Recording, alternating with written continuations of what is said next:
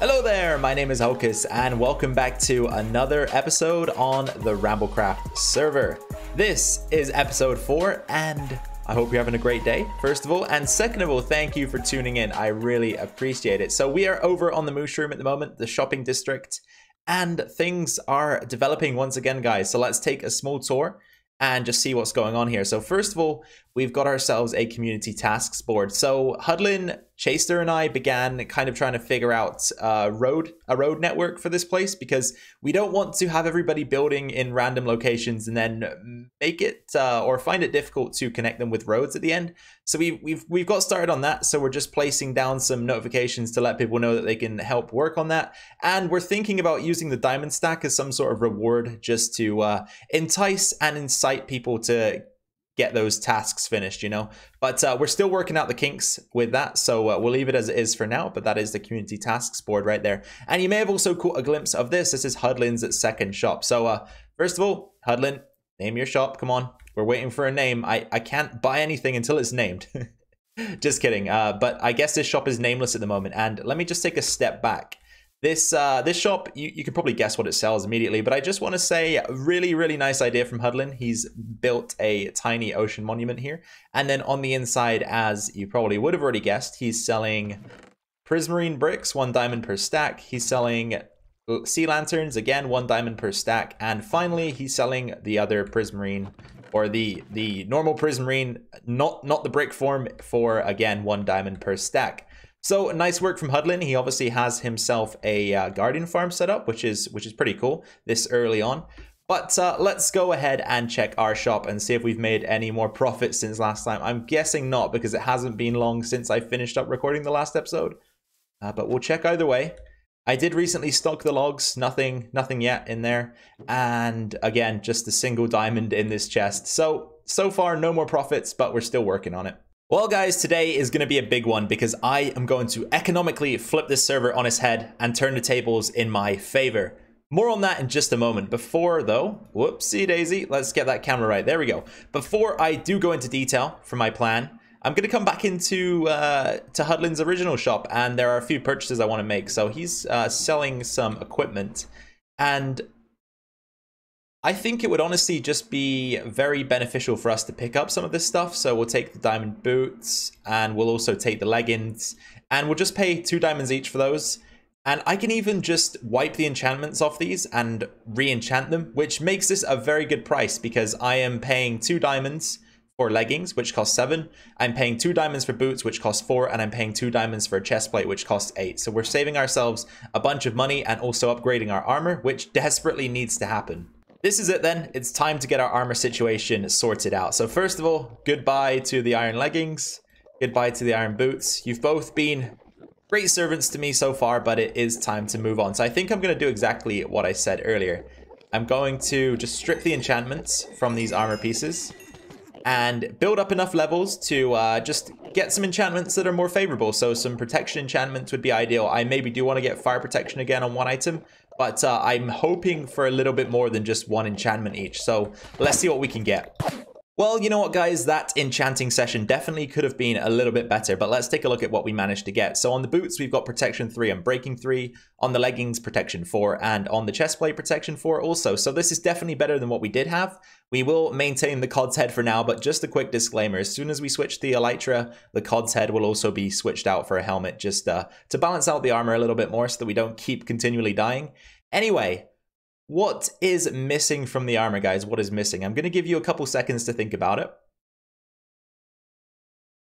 That's right, you got it. Mending is missing from the armor, and that is exactly the direction in which we are going to take today's episode. So Kier and Dev are the only 2 players on the server that are currently able to buy and sell the books. They are working together, so pretty much there's only 1 person with access to mending books. But today, we're going to change that, and we're going to flip the economical landscape of this server and hopefully turn it in our favor slightly. So the first step of this journey is to find ourselves a villager, which of course will be located in a village. Very interesting, very interesting. So I tracked down what I think is the nearest village, and there is a nether portal, a crafting bench. Looks like someone has definitely been here. So let's just see where this leads, and we can figure out whether or not we're going to be able to do anything with this. Oh, wow, there are already villagers here. Okay. I need to figure out whose tunnel this is because I don't want to go using it if that isn't okay. But it looks like somebody's actually dug out a tunnel that leads certainly somewhere. I mean, obviously. But let's see if we can actually get a glance at where this goes. Oh wow, it goes very, very far. So I'm gonna see if I can work out whose this is. It might be Endavar's actually, and he is online. So let me just have a quick talk to him. All right, guys, nice. So fortunately, Endavar was the creator of this tunnel. He also was the creator of the portal. And I've asked him right here, can we strike a deal for me to use the tunnel? And he said, no deal necessary. Go for it. What a great guy. But we will be sure to drop something off for him because I am definitely going to repay him for this service. This is going to save me a bunch of time. And he also asked about the witch hut. I told him that he's free to use it. And he's also just let me know that he's got a librarian trading silk touch for 5 emeralds, which is a very nice trade. So what we're going to do is try and grab ourselves a villager. Oh no, this is not good. Uh-oh. No, villagers. Whew, right, we just about saved him. I needed to think a bit quicker there, but we just about saved them by the look of it. We're actually going to need to get them out again because we need to be in the boat. All right, guys, off we go, embarking on the first voyage. We've got ourselves 1 villager. We're going to come back for the second a little bit later on. Wish me luck. Ooh, okay, guys, let's just take a moment to breathe. Those villagers are pesky and driving boats through the nether. Not fun, but we've got it done. And now I'm just going to ask another question. Do you guys remember this island from the last episode? The one that we just put the claim signs on? I didn't get any notifications from anybody that this was their land, and it doesn't appear as though anybody's placed down their own signs. So we're just going to go ahead and use it. And this is going to be the site of our villager area that we're going to use to generate some enchanted books. So over here, we've got some capsules. In this one, we've got ourselves a villager, I believe. Yep, there's our first villager. Seal him back up. In here is our zombie, and he has an item in his hand, so he shouldn't despawn. We're going to use him to get the better prices. And then in the final one here, we've got our second villager. So all we need to do now is start working on placing down some workstations. But before we do that, in fact, we should probably set something else up. So let's mark out some area maybe over here. Looks like a good place. It's nice and flat. I'm going to mark out a little area for us to just build a breeding center in, because I think we'll be better off if we actually had a few more villagers than what we currently have. So let's mark out an area about this big. Should do the trick. And what we're going to do is just build up some walls, place down some beds, and then start feeding the villagers once I funnel them in here. And that should allow us just to generate a few more, because the ones I've got over there, as I say, it's only 2. It's not a very decent number. And also they are slightly damaged. So if I can't get some potions on them, I think we're just better off breeding some new villagers. This build is definitely up there with one of the ugliest things I've ever built, but it will serve the purpose that we need it to. On the inside, we've got a bunch of space. I'm going to just make sure it's bright enough for spawns to not occur, and we'll make sure to get some villagers in there, or the 2 that we currently have anyway. But whilst we are figuring that out, I think it's a good time to start planting some bamboo. Now, bamboo is going to be the access point to the books, so we're going to use the bamboo to create sticks, which we'll sell to the Fletchers, and that is how we'll get our emeralds. And then, of course, we will use those emeralds to purchase the books. And bamboo grows so fast that I have no trouble whatsoever, or I can't think of a reason why we wouldn't have enough sticks to trade, so that'll be enough for now. And then something else that's just really perfect about this island is that there are 3 sheep on here, and the sheep we can definitely keep using over and over again for the wool, which we'll use to craft beds for the villagers to sleep in. So all in all, this island is just perfect, and once again, I just can't believe that it went unclaimed. I really can't believe it. Awesome, so we've got our guys inside of their little hidey box, and I'm thinking that we just make one of them a farmer immediately so that the feeding can be automatic. So let's go ahead and do something like this maybe. We'll place down some water here, and then we'll go ahead and put the composter over top so that one of them becomes the farmer. There he is, perfect. And then we can just till the land around the composter. And I brought potatoes. Potatoes are a good food source for these guys. Shouldn't take too long to grow, and they also produce quite a bit when they do grow. I think we'll actually extend it maybe all the way out like this. Yeah, that seems like a good enough size. Now all we need to do is craft up some beds to give these guys, and a few extra to get some babies spawning. So let's see about doing that. We've already got a bunch of wool just from the sheep that are on the island, which is really nice.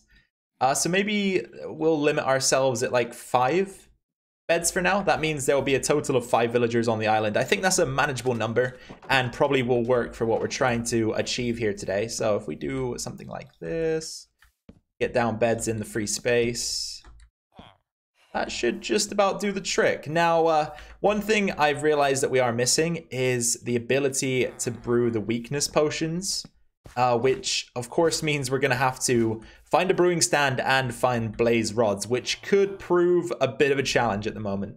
We made it, guys. We made it over to a fortress and we've got a spawner right here. So eventually what I decided to do was just to build a huge bridge, or I guess it's also a tunnel, a huge bridge slash tunnel that leads all the way over to this fortress.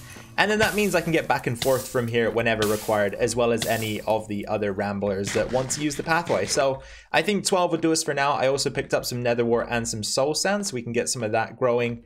Should be in about a good position to begin, to begin figuring out getting one of these villagers converted. And oh darn it, come on, I gotta be careful here. Got to be really careful here. Yes, we should be in a position to start converting villagers, getting the right trades, and figuring out how we can use them to exploit some emeralds. All right, guys, so we're a little bit later on in the day in real life. I've actually been out to play a football game or soccer for you North Americans and have come back, but there has been a lot of things happening off camera. So I've set up a few farms. I'm trying to be as self-sustainable as possible here on the island because limiting trips back and forth to the base just speed things up, really. So that's why we're trying to do that. We've also got the latest and greatest in personal defense right here, and you'll see why in just a moment because I've made a slight change to the cube.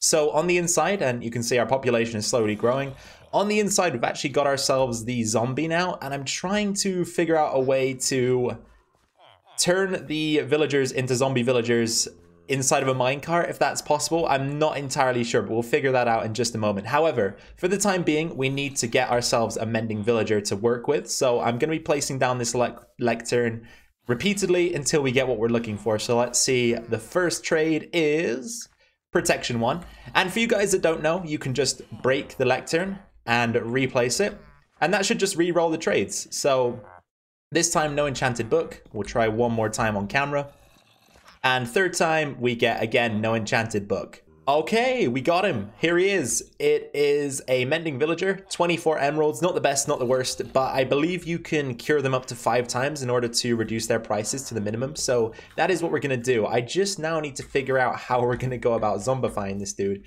And I also have one more concern, the fact that I'm not entirely sure whether we need to trade with him beforehand in order for him to lock the trades. But I guess we'll soon find out.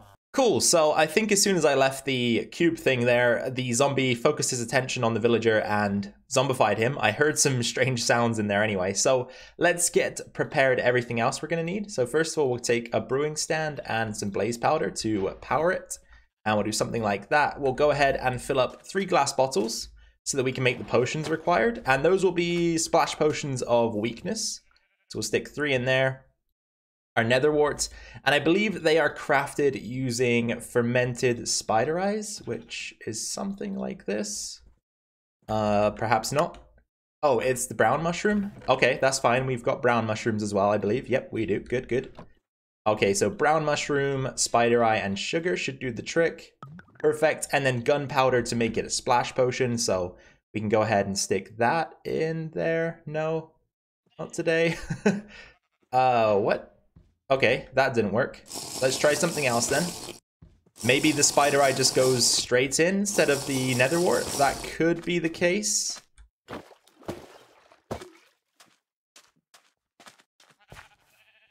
All right, back in you go. Okay, so that's how this one works. You have to put the spider eye straight in. Okay, that's fine. And then gunpowder, and then we're gonna need some of these golden apples. I've already got 1. But we may need a few more, so I bought some crafting materials over. We'll actually go ahead and just take 1 more right away. We'll definitely need at least 1 more, but that's where we'll take it for now. Just keep the 2, and then let's get, yes, perfect. Let's get those brewed into splash potions. And here we go, our very first test subject. So first of all, splash potion of weakness. I'm going to take a step back, and then right click with the golden apple, and the strange noises begin to occur.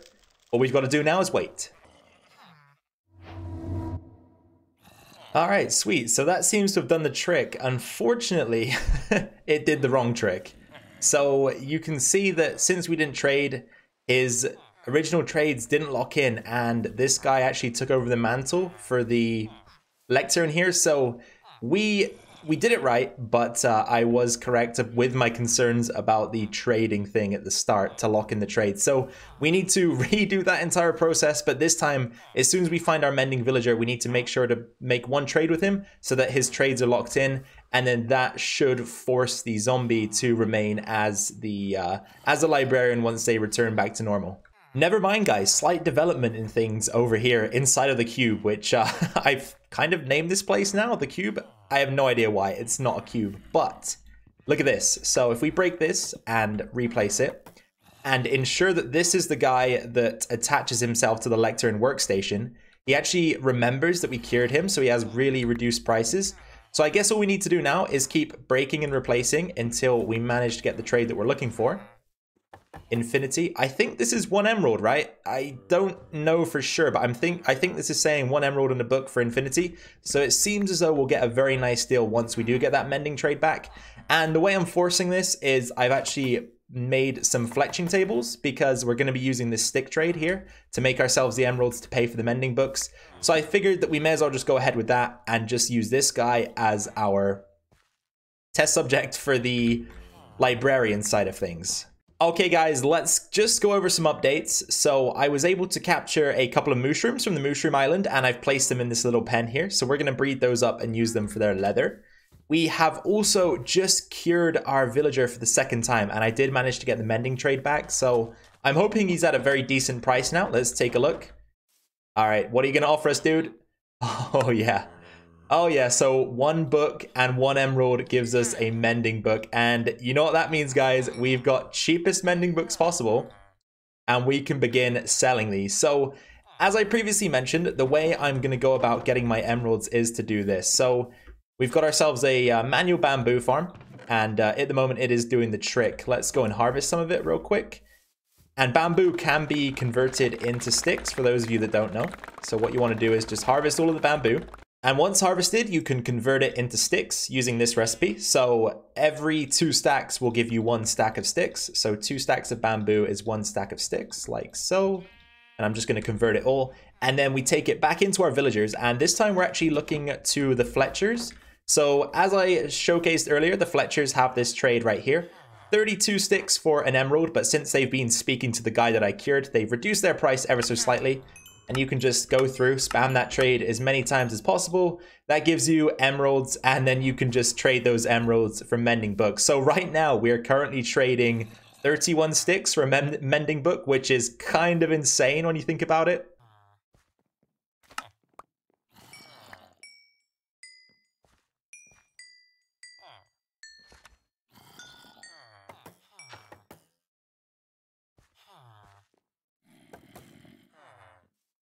Ooh, oh, so it has been a grind, guys. It has been a grind to get to this point and have the villagers trading with us for virtually nothing. But there is one MVP in all of this, and that is my good friend Endavar. If he didn't allow us to use that tunnel, we would have had to spend so much time, so much more time grinding this than we already did. So I think for that reason, we have to reward him. So I'm back over here at Hudlin House. I'm going to be purchasing 1 more shulker box from Hudlin. So there you go, Hudlin, another sale made. And inside of this shulker box, I'm going to place 8 mending books and 5 diamonds. Now, I don't want my friend Endavar paying for mending books for a long time. So I'm going to stock him up, and I'm also going to give him a nice 5 diamond treat, because seriously, what he did for me saved so much time. It made my life easier, and I think it will also allow us to make a bunch of money for ourselves. So he deserves this. Just made it over to Endavar's island, and I just want to take a second to appreciate how beautiful this starter base is. This is my favorite build on the server so far. I've already made my thoughts clear to Endavar. He's an awesome builder, guys. Link is down in the description if you want to go check his channel out at all. He's done some awesome stuff. I've been watching him recently. I would highly recommend it. So now that we're over here, we need to find a good space for the shulker box to go. And whilst we're doing that, I will just admit as well, this island right here, I actually wanted to claim this for myself. But when I checked the Discord server, it appeared that someone already had done so, and it was Endavar. But he is doing us proud. I mean, look at this. Just look at it, guys. It's amazing. It's a really, really nice build. I think a good spot for it will be right outside of the front steps. So we've got our shulker box ready and loaded. Let me just get some signs down to explain this and we'll get back to our island. Here is the message we're going with. Without the villager tunnel, I would have had to grind so much more to get these books. So please accept this as a thank you. The shulker is also yours, Hocus. I think Endavar will get the idea from these signs and we'll leave this here for him. So let's get back to our island because I've got just a couple more things I want to squeeze in before the end of today's episode. Nice. So I'm sure Endavar will enjoy his gift, and realistically it didn't cost us much at all, so I probably could have done more for him, but I think 8 mending books and 5 diamonds will suit him down to the ground, as well as that shulker box. Don't forget that. That's also pretty useful. Anyway, check this out, guys. Check it out. So we've got so many books, mending, unbreaking, and you might be wondering, Hocus, where did the unbreaking come from? Well, I've got a bit more news for you guys. Let's take another look inside of the cube. And in here, we've got another dude, and he is selling us Unbreaking 2 books for 1 emerald each. So we're just buying 2 and combining them for the Unbreaking 3. And he's also got Infinity as well, which is another quite useful trade. I haven't bought any of those yet. We're going to be stocking Unbreaking 3 and Mending in our shop very, very soon, though. But before we do that, I've got one more thing to do on a personal level. So I just headed back to base to grab our Elytra, currently unenchanted, and we are going to stick both Unbreaking 3 and Mending on there. So there we go, we've got our Elytra set up, and when I finally got access to rockets, we will begin using them. But I just wanted to make sure that we use 2 of our books to get ourselves sorted out, and now we can go ahead and price these into our store. Now, I've been thinking about exactly how we're going to structure the pricing for these items, and I am keeping in mind that Kier and Dev are in business over there selling similar items. And although this is an open market and I'm free to price these any way I please, I'm going to try to price them in a way that allows us both to stay in business for the time being. So for the mending books, which I'm going to put in here, let me find another mending book first. There we go. So we can do something like that. I'm going to sell them in batches of 2, I think. And I'm pretty sure that if I do it that way, like I say, it would allow us both to stay in business. I think Kier and Dev will have to reduce their prices because I'm not going to go for the 10 diamonds each. But we'll get to that in just a moment. And then for the unbreaking books, which we'll have in here, I'm going to just sell them singly. Singly? Is that a word? Yeah, I think so. I'm going to sell them 1 apiece because I don't think anybody else is supplying them just yet. So that allows us to just price them any way we please. So let me get the signs in order for these 2 items. So these are going to be the prices right here. Mending books, I'm going to sell 2 at a time for 15 diamonds. So 15 diamonds for 2 books, and they're not to be sold individually. Unbreaking 3, I'm going to sell for 5 diamonds per book, and I think both of those are fair prices. Now, the reason why I chose to do it this way is because, again, I'm keeping in mind Kier and Dev, they have their own store selling them singly for 10 diamonds. So what I'm doing here is trying to keep us both in business. So if I sell them for 15 diamonds per 2 books, that means that Kier and Dev will be forced to reduce their prices. And I'm not trying to do this to put them down or anything. I guess that this is just the way the market works, right? In real life, it's a similar type deal. So they will be forced to reduce their prices to maybe something like 8 diamonds. And that means that if people are looking for 2, they'll save a diamond by coming to me. However, if they just want the single book, then they're not really paying that much extra just to buy the single one. And I think something like that would be fair. And as I say, allows us both to remain in business for the time being. However, for the Unbreaking 3 books, I'm free to price them as I please because I don't think anybody else is selling them. So I'm just going to go with 5 diamonds. I think that's fair. And I will put this notification out to everybody on the Discord server right after I'm done recording this video. Hopefully we can make some sales. I did notice somebody's came in and bought a couple stacks of andesite from me, which is pretty nice. So we're up to 3 diamonds here. Nothing in the log chest just yet, but we'll hold off. I think someone will be interested at some point.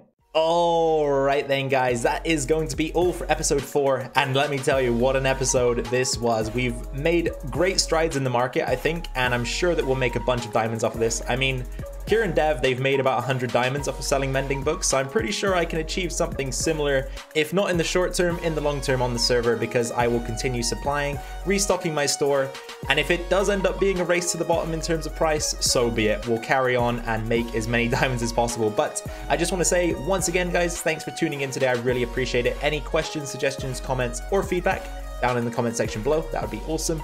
And if you do want to drop a like, then make sure to do that right now. Again, much appreciated. And if you are new here, then first of all, welcome. My name is Hocus. Make sure to consider subscribing if you enjoyed this episode. There will be more of this, and I also run an LP World single player survival that you might also enjoy. Alright guys, that's all from me for today. Take care.